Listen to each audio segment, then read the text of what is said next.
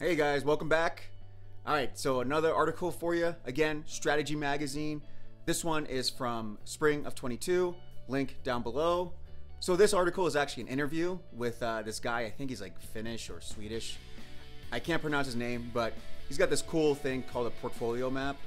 When you read the article, you'll see the different sectors of the map. So he talks about explore portfolio and then exploit portfolio.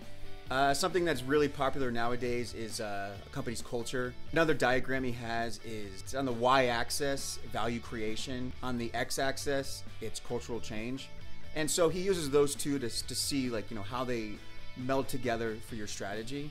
Specific to the cultural map, he does talk about 3 different areas that you have to focus on. So he wants you to know about your outcomes of the culture that you create. Second one, the behaviors of your culture. And the third one is your enablers and your blockers. Again, check out the article down below. Hey guys, thanks for watching. Don't forget to like, subscribe, comment below, start talking to people. And as always, if there's any topic you want to talk about, just go ahead and throw it in the chat and I'll get something going. Thanks.